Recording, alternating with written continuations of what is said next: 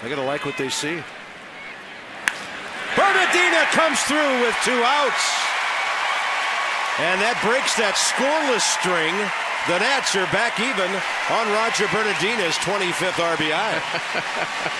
And the whole ballpark is doing the shark.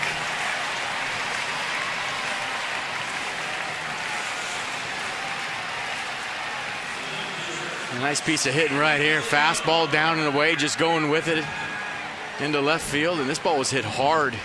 That's just not serving the ball to left. Bernadina got all of that low line drive to score Adam LaRoche. Nice job of picking up Mark DeRosa by the Shark. So 2 Nats have been on base twice. Adam LaRoche walked double.